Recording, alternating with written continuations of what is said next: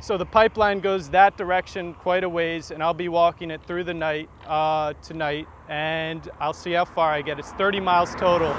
By Thursday midday, or maybe closer to the end of the day, I'll arrive in Manchester, where the pipeline is supposed to end. Yeah, that walk will be, today's Tuesday night, so Wednesday, 12 a.m. I'm gonna start, and by Thursday I'll make it there. I'm gonna be doing some live videos during the walk as well, and hopefully we can drum up enough interest around the issue to maybe head it off. You know, I don't know, it seems like it's already done deal, but if we go into these sorts of battles with that kind of thinking, we're destined to lose. So we got to keep going and show that we're not going to give up and do different things. And I thought walking in the night would stir up some other interest and show how devoted a person can be to not having this be built. So you say that your Karlos is